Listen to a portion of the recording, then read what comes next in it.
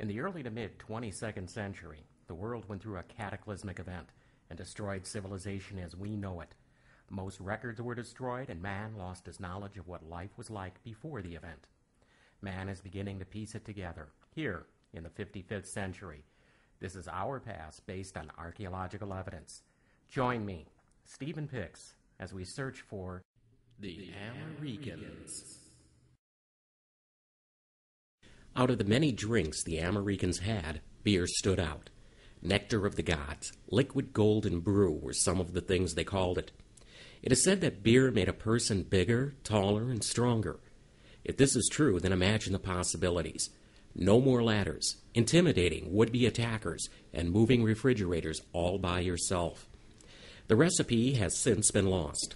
Fortunately, a team of underwater archaeologists have found a number of cases on a shipwreck in the Western Ocean.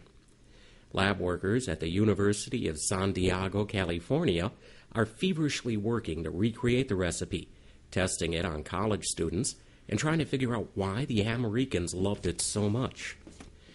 Perhaps now we will finally have the answer as to the difference between a Bud and a Bud Light.